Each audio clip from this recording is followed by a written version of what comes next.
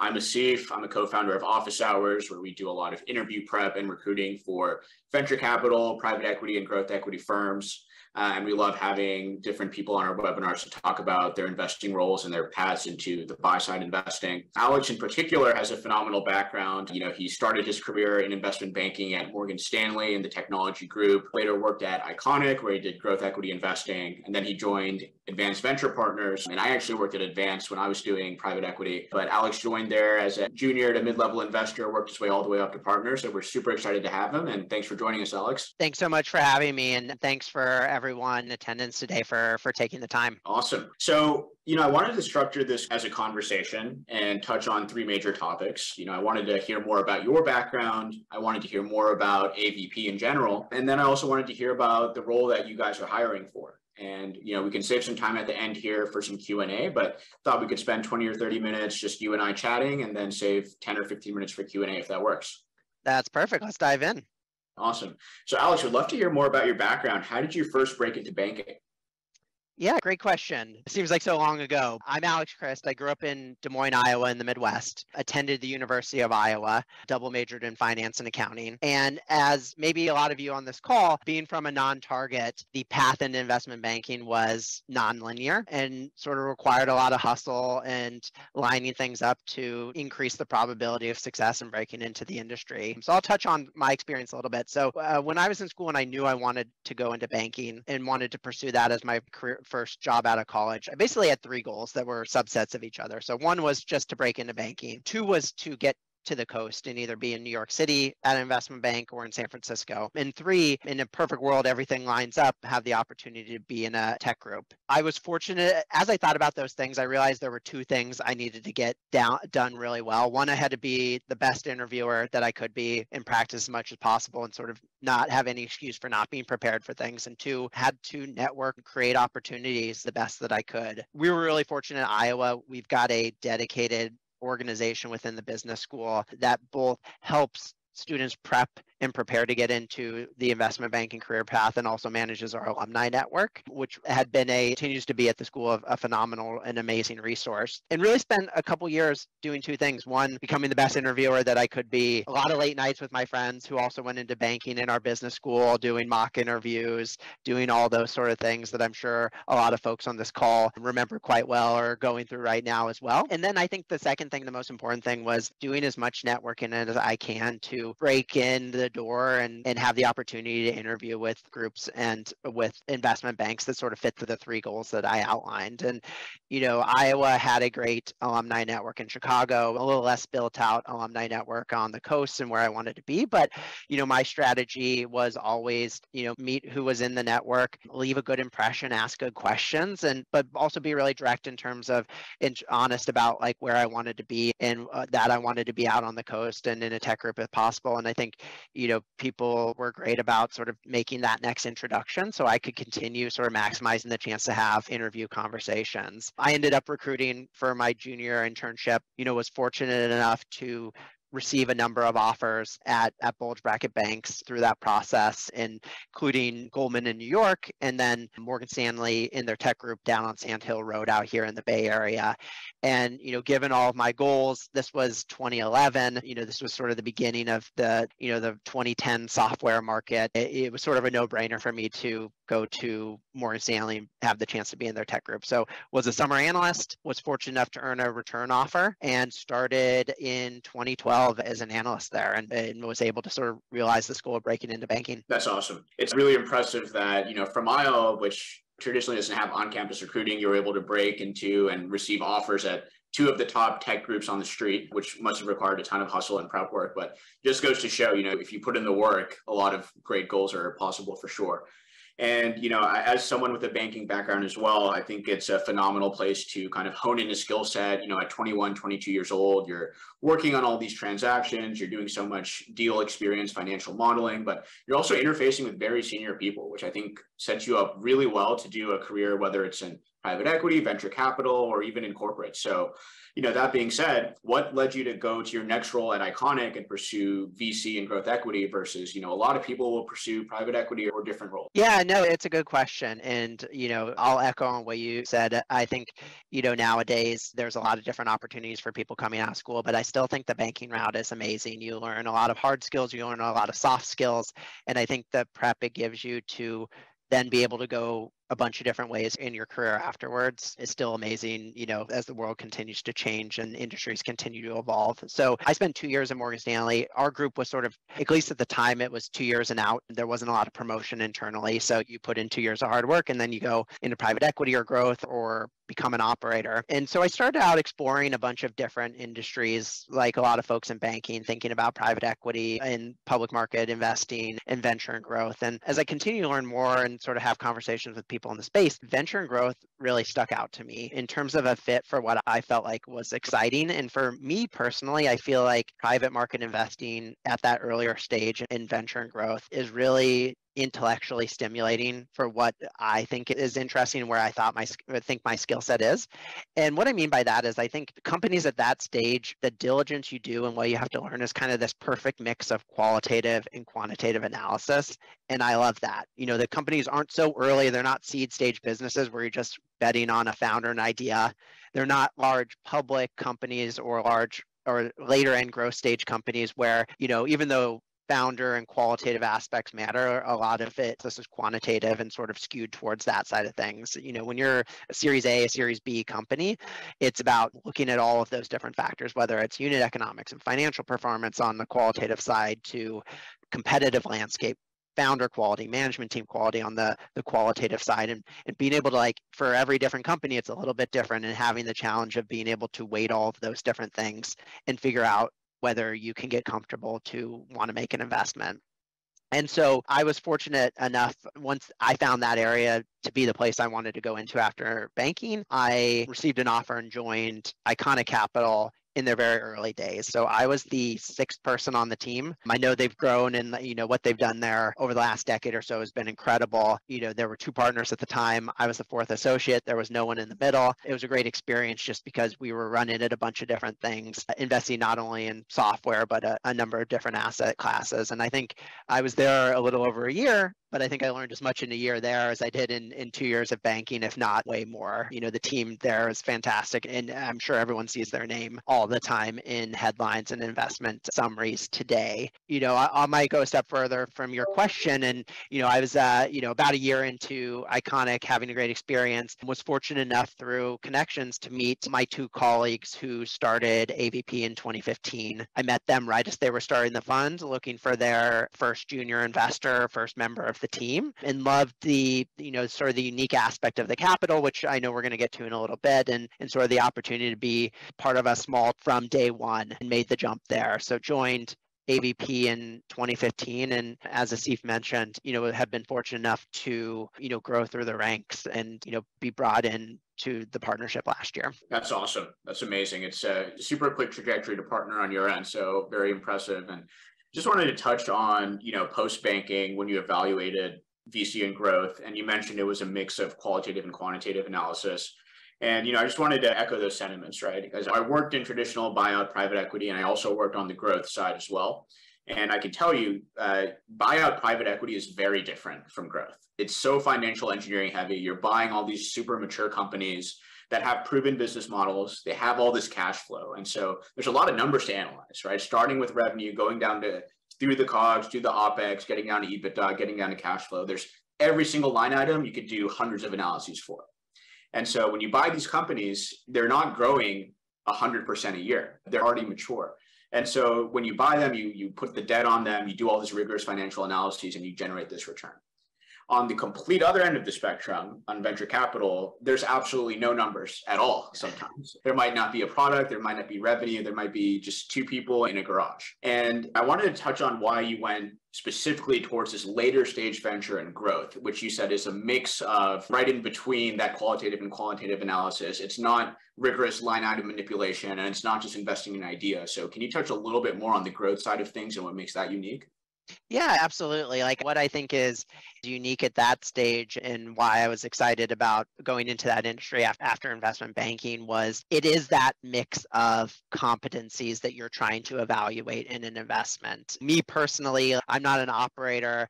I don't know if I could get comfortable just doing a bunch of early seed stage meetings and trying to see 15 years down the line of what a business is going to look like without a lot of numbers. I like numbers. I like data. I'm a data driven person and a data driven decision maker. But to your point, Asif, like also wasn't interested in that being the only focus of my job and like you might have in private equity or in the public markets. And so what I think is really exciting about growth is you've got these businesses that have proven business models, have tens of millions, if not hundreds of millions of dollars of revenue. And so you can look at data all day, you can look at the models, the unit economics, all of those sort of things, but it's not the only part of the answer because these businesses, they haven't gotten to their end game, they haven't gotten to the exit either. And other things matter, whether it's competitive landscape, whether it's TAM, whether it's the ability of the founders to hire and upgrade their management team at the right time and in the right way. I think it's that combination of you needing to, there being a bunch of different boxes you have to get comfortable with, and they're all different things that I think is exciting about growth. And it's not going to be the right thing for everyone. I think there's some people, some of my smartest friends are PE and hedge fund folks who just love to be in the numbers all day. And some of my other friends who I think are incredible are they're picking out seed stage founders all day. But I think this for the right person, if you like a little bit of both of that, late stage venture and growth tend to be, I think is a perfect asset class. Awesome. I tend to agree. I think it's a phenomenal place to invest in. And, that brings me to my next question. I would love to talk more about AVP and your type of investment style. So maybe just to start, what makes AVP unique? Yeah, absolutely. I'm excited to talk about the fund. So I'll sort of focus on one of the qualities that I think makes us unique relative to a lot of other funds out there. And to see if you know a bit about this, having been in advance, but AVP is, our capital is evergreen, and it's evergreen because we have one long-term single limited partner that we partnered with since day one and have continued to be our sole capital partner throughout the life of AVP and well into the future. So that LP is 100-year-old family-held holding company in New York called Advance, where Asif worked for. He started office hours. It's a really incredible business. So it's a multi-generational, multi-billion-dollar group of operators who over the generations have invested in, operated, and grown really iconic media and technology companies. You guys, anyone on the call can go check out their website, but today the assets include Condé Nast in the media space. It includes stakes in some of the biggest cable operators and content producers in the United States and in the world. It includes Reddit, the social network. It includes Ironman, if you are into triathlons, and it includes Turnitin.com that everyone probably had to deal with back in college and while they were in school. And that's an incredible organization. And what they're really good at is long-term operating a concentrated set of companies that they own either a large portion of or own outright and scale over a very long time. Where we came into play is in 2015, as we were starting AVP, we partnered with Advance to be their exposure into venture and growth investments and the verticals around this space. So they've got a massive amount of capital in the holding company. A lot of it's concentrated in sort of long-term and long-held assets, but they saw the opportunity to take some of that capital and diversify it, get exposure to this really exciting asset class in sort of the tech space and tech-enabled space in general. What I'd say is unique, unlike other funds that may have concentrated capital, is that we're set up like a traditional fund. So we've got a fund structure. We have committed capital from Advance. We are financial returns driven. So our goal is to find great founders that we can partner with and generate long-term returns on our capital rather than be strategic capital. And we make decisions and can move as quickly as traditional funds. So we look like a normal venture capital or growth fund to the founders that we back.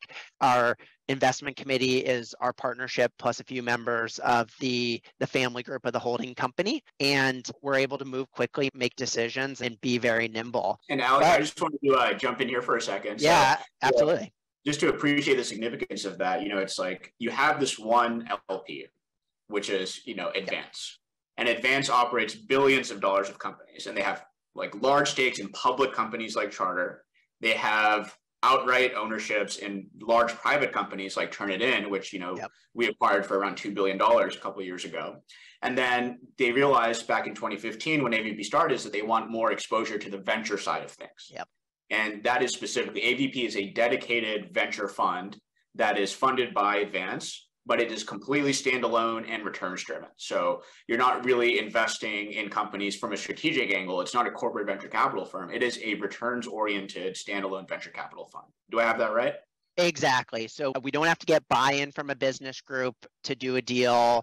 We don't have to check the box from a strategic angle. We're really thought of as a way to take some of the organization and Advance's capital and put it into these venture and growth stage businesses to generate attractive returns. I'd say what's been really exciting for us with this structure in terms of, in addition to having a really close partner who's been amazing, is also that they've got a very long-term outlook and they're very stable capital. So a few things in that we don't have to fundraise, which is amazing. We get to spend all of our time being investors, which I think similar to founders not loving to fundraise, I don't think there's a lot of investors out there who love to fundraise and love to be able to focus as much of their time on making great investments and partnering with great founders. And I think it's also, especially as everyone knows, the venture market has experienced some shocks in the last year or so as valuations have changed, as the market environment has changed, and having that stable capital base that doesn't have to be as reactive to those market dynamics, I think is an advantage as we go into the next couple of years, where I think the venture market will be not the same as it was 2 years ago with all the frothiness of 2021. Totally. It's a huge advantage to not have to be worried about fundraising, especially during market cycles. Everyone's talking about an impending recession, inflation and interest being so high, a flight of capital into various asset classes, and maybe venture will get hit. But, you all don't have to worry about that at all. And, similarly, your portfolio companies benefit from this because they're not worried about the venture fund level reallocation of capital or, austerity measures for the sake of austerity measures. You guys have long-term strategic capital that you can provide to these portfolio companies and support them along their journeys. Yeah, absolutely. The last thing I might mention is because we have because Advance has been fantastic, they're long-term focused, we don't have the pressure to deploy capital in the way that I think traditional funds do. We want to make great investments. We want to do our target number of deals every year, but we don't have to deploy capital so we can get to our next fund. We don't have to get markups on investments on paper so we can go market those to outside LPs or outside conversations. I think the structure has allowed us to do something really pure, which is just find great founders and back them and be really thoughtful around helping them achieve their goals and the visions of their companies. Amazing. So, we've talked a lot about the fund structure. Would love to hear more about the actual investing style. Could we talk about what types of deals you all invest in, check sizes, company stages, and so on and so forth? Yeah, absolutely. And so maybe I'll talk about the tactical stuff a little bit first. So the way I would describe us is we're almost sort of like late stage growth or private equity in terms of capital concentration, meaning our goal is, and we target doing 2 to 4 new investments a year. So it's not 10 or 15 investments. Our mantra is one good deal per person per year. And instead of having as many logos as possible, be able to take meaningful stakes in each one of those businesses. We try to lead or co-lead most of the financings and investments that we make. And so it's a much more sort of concentrated, high conviction strategy than the other strategies out there in the market. What that means for us, since we're sort of highly concentrated, is we have a lot of flexibility in terms of when we invest in a company, what stage they're at, a bunch of these other dynamics. We try to write initial checks of 10 to 25 million. At that point, we feel like it's enough capital given the number of investments that we're doing a year where we feel like we're putting enough money to work at each investment. And our goal sort of on a yearly basis is somewhere between $75 and $125 million of capital deployed. From a stage perspective, we are not tied down to one stage. We don't have ARR revenue targets on the minimum or the maximum side. We don't have stage requirements, but where we end up playing primarily is leading or co-leading Series A, B, or C rounds. That's where that $10 to $25 million check is typically a lead check. We can do larger deals if it makes sense, and we have historically on sort of one-off basis. The only place we won't do, and sort of our minimum threshold, is we won't invest in pre-revenue businesses. And what we typically look for are businesses who have generated enough revenue that you see at least initial product market fit or product market fit within the first product or customer vertical. And there are some proof points in data around go-to-market dynamics, go-to-market strategy, customer performance. And every company is a little different, but for us, that's sort of anywhere between $1 and $3 million of revenue or ARR run rate on the low end, which again means that it's probably not a seed round where we're investing. It's probably on the earliest Series A, where we feel like we see enough data and around sort of the right dynamics for us to deploy at least that 10 million. Totally. So in terms of the check sizes, in terms of the company stages, we've covered that. Are there any specific sectors that are particularly interesting to you at this time, or any deals that you might want to address and let the audience know to give an example of where you invest? Yeah, absolutely. So our strategy, given we're a small team, we're 4 people, we're hoping to grow to 5 early this year. We don't have any mandates in terms of spaces or business models we have to invest in. And we've got the flexibility. If you look at our portfolio, we've invested across a lot of different things: SaaS business models, marketplace business models, ad tech business models, also a bunch of different verticals as well. But what we realized, especially over the last few years, is as a small team, it's hard to be in every industry. It's hard to look at everything at once and be able to be a really thoughtful investor who can get in front of the best founders and the best opportunities. And so we probably spend 80% of our time, each of us focused on one industry. And the idea is, from an outbound, we'll still look at things inbound in a bunch of different industries when they come in from our network or they seem really exciting. But in terms of being proactive and in terms of prioritizing where we spend time, it's focused on a few different sectors. And the commonalities of those sectors is they typically are large verticals where we feel like we can do a number of non-competitive investments. And in their verticals that have interesting sort of long-term tailwinds that we think we can take advantage of. And we think that the value of being vertical focused, at least with a large portion of our time, is we can get into those spaces, we can learn about what matters in the spaces, we can learn about the metrics that matter, and we can also do deals and sort of build our brand within each one of those verticals as a fund in a thoughtful manner. The spaces we're primarily focused on right now are sort of 4 spaces. One is digital health, 2 is insurtech, 3 is applied data systems and platforms within the software vertical, and the 4th is fintech, especially around sort of wealth tech and the democratization of assets. A quick example, Asif, is one of our investments at the beginning of COVID was in a business called Headspace in the behavioral health, digital behavioral health, mental health vertical. 18 months ago, we merged with Headspace to create Headspace Health, and that was us. We had already been spending a lot of time in digital health even before COVID, saw a lot of the trends of sort of the move to digital and to online care, as we realize as the cost of care goes up, as there's mental health specifically, there's only so many sort of coaches and therapists out there, and access to that care was really, really tough. And that was one where, not to go into too much detail, but we're able to form a relationship with the founding team and the investors around the table there. And right as COVID hit, we sort of looked at businesses that would be able to take advantage of long-term sustainable tailwinds in the industry, and mental health, especially when we're all locked down in 2020, was top of mind for us, and ended up doing a lot of due diligence in the business and what this was going to look like once we were out of the pandemic, and got really excited about the opportunity and made the investment. But that was, again, us having spent time in digital health, looked at the landscape and sort of drilled down from a top-down market perspective into a business and a team that we were really excited about. That's awesome. I use Headspace all the time. So amazing kind of opportunity there, especially during the COVID conditions. Absolutely. We have about 10 minutes left. So I wanted to talk more about the associate role at AVP and also open up the floor to questions. We've already gotten some great questions already in the chat. So just want to encourage everyone in the audience, feel free to ask questions via the Q&A button on the Zoom. We can start going through those sequentially. But in the meantime, why don't we talk about the associate role? You all are hiring right now. You're expanding the team. You all are deploying, $75 to $125 million a year in Series A, B, and C companies across those 4 verticals you mentioned, all kind of touching technology. So I'm sure a lot of people are curious, what does the associate role actually look like at AVP? And what are the responsibilities of these associates? Yeah, I'm really excited to talk about the role. And the most exciting part of this year is the opportunity to expand the team and continue to grow the organization. So, we're a really small team. And I think what's unique about that, and I having have been in that seat myself, is that what I think you could see this at some other venture firms too, but when you're a smaller team, I think the opportunity you get is the ability to wear a bunch of different hats. The role is multi-dimensional. It's not you're just doing due diligence. It's not just doing sourcing. It's the ability to wear a bunch of different hats and get a really well-rounded experience. The other thing I'll mention quickly is,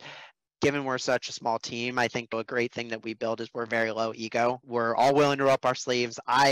Even though I'm a partner now, still do associate and VP and principal things and office manager things every day. Our managing partner, David, who started the fund after leaving TPG Growth, still gets into Excel documents. Like, there's no sort of ego or a hierarchical structure that I feel like can sometimes be at different funds or at bigger organizations. Quickly touching on the role, I'd say the primary and where the associates spend most of their time is deal execution and really being the quarterback for helping us evaluate and helping AVP evaluate target opportunities for companies that are fundraising. So, I think that's everything that you expect of a typical associate role, which is doing the analysis, helping draft the investment memo. But I would say it's other things as well. We don't have VPs, we don't have principals. So the associate is the quarterback for that deal. They get exposure to the management teams. We expect them to be interfacing with the CEOs and helping run due diligence meetings, making sure that we're touching on all of the due diligence topics that we need to get done in the investment due diligence timeframe. And so I think it's a lot more holistic than saying, hey, you need to do X, Y, and Z in every deal. It's really the ability to have a lot of responsibility and ownership on our deal processes, and also have a voice and be able to say, we look to everyone on our team, whether you're the most junior or the most senior, to say, have a voice and give a view on these opportunities and ask challenging questions to each other as we attempt to make the right decisions for where we want to deploy capital. So that's the largest portion in sort of the first place where we expect associates to spend time. The second place is everyone's sourcing at AVP. We're not a firm that has a quota. You don't have to make a certain number of calls. You don't have to send out a certain number of emails, but we're not also running due diligence all the time. So when you have free time during the day or during the week, I think as long as you don't have other projects, I think the expectation is that you're finding interesting opportunities and in networking and going to conferences and building the top of funnel for investments. And I'd say very similar to the rest of us. We just had an associate join last year and we said, hey, what's a vertical you're excited about that you want to go learn at, that you want your 80% of your outbound time to be? And we would do a similar thing with the person joining the team, which is, hey, this is the opportunity to sort of be thoughtful, have a space you're excited about, and dive in this proactive way that I was talking about earlier. And then finally, like a lot of smaller funds, there's real opportunity to be involved with the portfolio. The opportunity to be a board observer, the opportunity to do one-off projects and really build relationships with our management team, as well as, I think, internal projects in standard sort of stuff that you might do at any fund. Awesome. No, it's really good. Across the due diligence, the sourcing, and the portfolio work, I think you covered a lot of what the associates' expectations are. And I see Andrew had a question about what is the interaction with associates with portcos, and you addressed that too. You're directly interacting with the CEOs, you're directly interacting with the portfolio companies. So that's all great. We did have a question from Micah about, does Advance actually leverage some of its other companies like Condé Nast for the investment work or for the portfolio companies? So maybe can you talk about the extent which the holding company affects the venture investments, if at all? Yeah, absolutely. And so the way we're structured is it's a two-way sort of relationship. And so I mentioned earlier, we're set up to be a financial returns driven organization. We're not strategic. So there aren't people coming to us and saying, hey, you need to go invest in this, or you need to go spend time in these spaces. So the double-edged sword is we can't go to the holding companies and say, you need to do this for us, you need to do that for us. But the fortunate thing that we have is, because we're investing on behalf of the family group and the holding company layer at Advance, is we've got the ability to sort of get introductions and build relationships with folks in those operating businesses. And whether that's for due diligence or potential commercial relationships or potential advisor roles after we make investments, we've got the ability to sort of network and make introductions and do those things within the holding company. But it's it's not like a traditional corporate venture firm where you can just send someone an email and you've got the power to make them do something. It's a bit more relationship building, but we've done that in a bunch of different ways throughout as we made investments. The great thing about Advance is there's so many different holding companies with different verticals, different challenges, different teams, that I think there's just an incredible wealth of really thoughtful people who've seen and solved different product problems and have different perspectives on the world. That's really unique rather than just being maybe attached to like just one company or one business. Awesome. I think that's super helpful and addresses the question. We're getting a lot of more questions about the associate role in general. So, in the interest of time, what I wanted to ask you is, what do you actually look for in associates and what are the qualities of a successful associate? But some other questions that we're getting in are kind of about, let's see here, what is the timeline of an associate for title? What is this, like a 2-and-out program? And what happens after the associate role? I'm getting some questions about the location and whether you consider sponsoring visas and so on and so forth. So maybe we would just start with what makes a good associate, and then we can dive into the specifics. Yeah, absolutely. And I think there's a few things qualities that we look for that we think are important to be a successful associate and to really grow in part of a small team. And so I think the first thing that we look for is, like, I'll describe it in a few ways. Like, you need to have a personality of being self-driven. You need to have sort of the hustle mentality, the roll up your sleeves attitude, the sort of low ego attitude that I think is important for a really small team. I think, and why that is because I think as an organization, and I think a lot of smaller venture funds in terms of headcount are like, the job is sort of collaboratively independent. You're spending a lot of time talking together, working through ideas in meetings, but you also have a lot of time where you're running at things by yourself.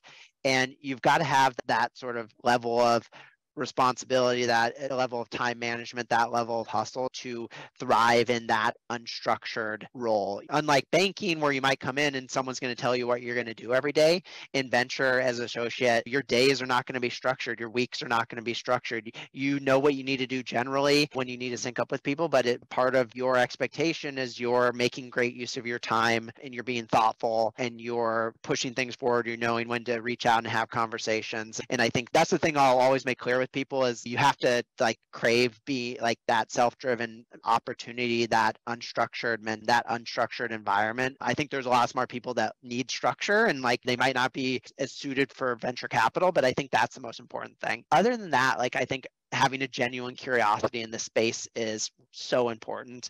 This job, whether you're associate or a principal or a partner, is what you make of it. And I think it is what you make of it. Those people love this job. They get up excited to talk to founders and companies. They want to ask that next question in due diligence that helps them learn about the business and gives them more insight into the space. And I think that's so important. I think one of the last things is great communication skills, both in terms of being able to communicate effectively internally and externally, but also communicate in terms of how deals are going, communicating workload and responsibilities to your team. I think everyone on the team is both a partner within the firm and someone external to the firm, and having great skills in that from that perspective is super important. And then the last thing I'll sort of add is we look for people with great qualitative and quantitative skills. As we were talking about at the very beginning, this is a job where your due diligence you're doing is multidimensional. And we realize that we're looking for that raw sort of skill set, that raw ability that we can train and mold and help you develop and mentor you over time. So I'll stop there. Cool. But that's a handful of things that we really look for during this process. Awesome. Alex, do you have 5 to 10 minutes to answer some of the questions from the audience? Yeah, let's do it. So thank you everyone for the questions and the time. Some great questions here for sure. And I just wanted to comment on the description of the associate role that you mentioned. I do think when you say you have to be a self-starter, very curious, and just dive into opportunities yourself, that's very different from banking, where you're just kind of executing. There's a very defined universe of tasks. You're just listening to orders from the associate, the VP, the managing director in banking. But in VC, it's not like that. You have to be very open-ended. You have to be proactive and bring ideas about which verticals you should go into and so on and so forth. So it is it's a daunting in some sense, drinking from the fire hose and actually becoming a real investor rather than just a banker who's following orders, right? Absolutely. But I think it's so invigorating because the amount of responsibility and ownership you get on things is so much higher than what you might get in banking, just because there is the need for everyone to be wearing a bunch of different hats and playing a bunch of different roles. Every day you're going to have your partner hat on, your principal hat on, and your associate hat on. And I think that's great for the right person who's excited about that. Cool. So maybe we can rapid fire some of these questions from the audience. So I'll just point and shoot. Ready? Go. So typical track and timeline for an associate in terms of title. You mentioned for the right opportunity, there is promotion opportunity, but why don't we answer that really quick?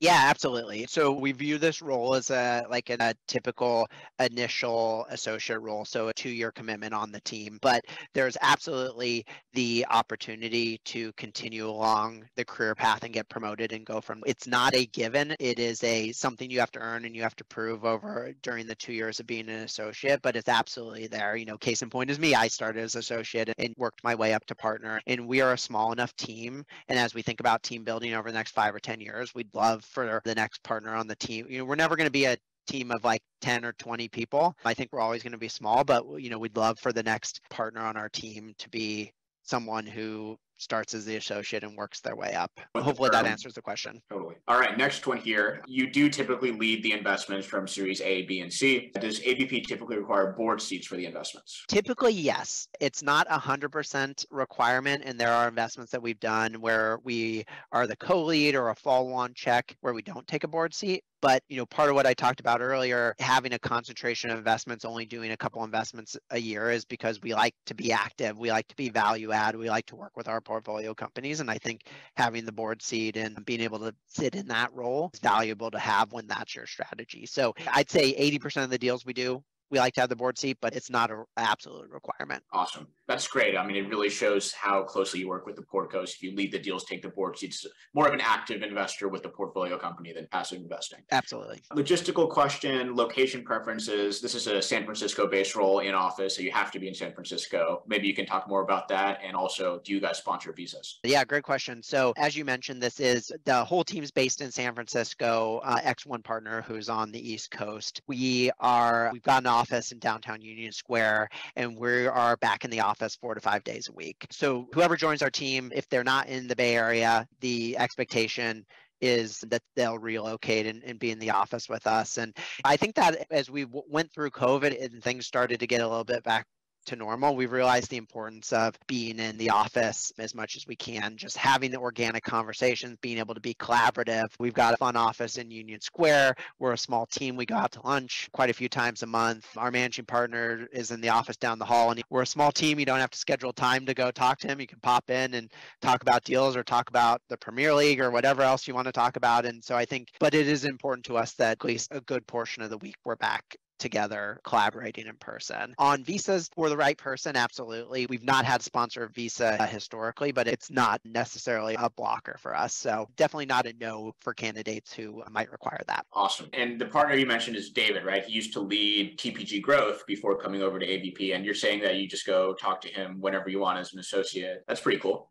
Yeah, like we're pretty low ego and we're a pretty small team. So he's in the office every single day too. Like it's not just the expectation that the associates are here in person. We're all together. And I think we realized that we built a great culture of both working hard to find great investments, but also to your point of Steve, after this call, I'm going to go walk over and hang out with him and talk about deals, talk about life, things like that. And I think the approachability of the team and the culture set from the top down with David and the rest of the team is really phenomenal. It's one of the reasons that I've been here for so long is I think we built a great team with a great culture amongst the 4 of us so far. Awesome. I have a question here about mentorship. I think it follows along the same lines. How does AVP mentor associates to become the best investors they can be? Yeah, that's a really good question. I would say I would maybe break it into 2 categories there. And I'd say the first thing is we are very much a hands-on experience group. So I think you're going to get a lot of opportunity to step up into the role very quickly, leading meetings,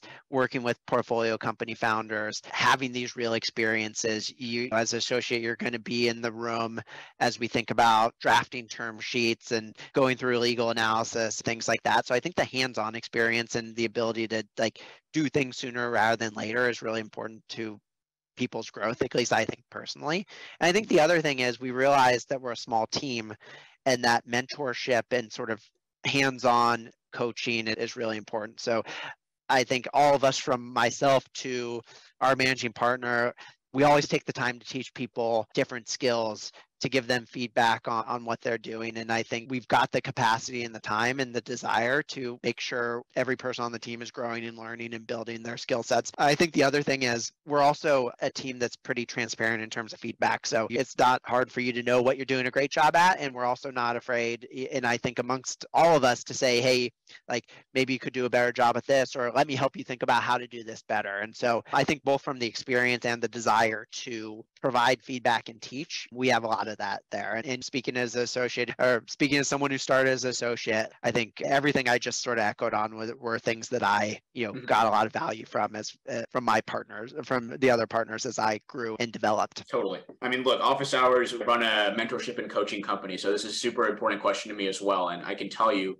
that investing is an apprenticeship role. You can read all the books you want about investing, from the Warren Buffetts of the world all the way to factory deals. But if you don't have an experienced investor telling you about his or her war stories and like prior investments, successes, failures, so on and so forth, you're not going to really learn and internalize what investing is. So it's just so critical that you have an open dialogue with experienced and seasoned investors at all times, which it sounds like AVP provides. Absolutely. Cool. I'm getting a lot of questions too about like the diligence process and the IC, specifically what percentage of the job is kind of data analysis and modeling versus, sourcing and self-driven work. And I'm also getting some questions, since, you invest across multiple industries, how do you kind of approach the diligence process? So maybe we boil that down into, what is your diligence process from seeing a deal to going to IC? And then what does your IC process look like? Yeah, no, it's a great question. So our deal teams are pretty small. So it's usually a partner and an associate. And again, the opportunity is not just doing due diligence and like cranking out the analysis, but it's being thoughtful and holistic and quarterbacking the deal processes. I'll touch on one thing you also said, which is I think the primary focus of the role is to assist with due diligence, be the quarterback on deal opportunities. Sometimes that's going to be 100% of your week. Sometimes that's going to be 0% of your week, and you're going to be spending the entire week sourcing at conferences and working with portfolio companies. So I think there's no sort of hard and fast rule, because there are a bunch of different hats to wear. But the sort of expectation in the design is when there is a due diligence opportunity, you're grabbing that workflow and being the leader there. Our due diligence process is very fluid. We don't have like an investment committee go, no go meeting like a lot of funds do, where we're working for like a month and then it's either red or green at the end of the period. It's much more sort of collaborative. So we've got an investment committee meeting every week, and we have other catch-ups just amongst the investment team every week.